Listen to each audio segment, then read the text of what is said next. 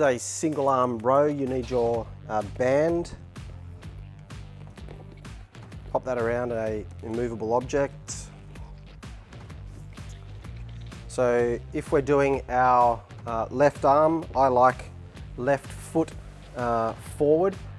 Make sure there's adequate tension on that band, and we're simply pulling through. So I don't mind a little bit of rotation at the end there. This is a nice, safe exercise for someone to do with low back pain. We're not flexing, we're not extending, and we're using our trunk muscles as well as some of those back muscles. You'll do one side, swap over to the right, right foot forward, and same thing, pull through, a little bit of a rotation.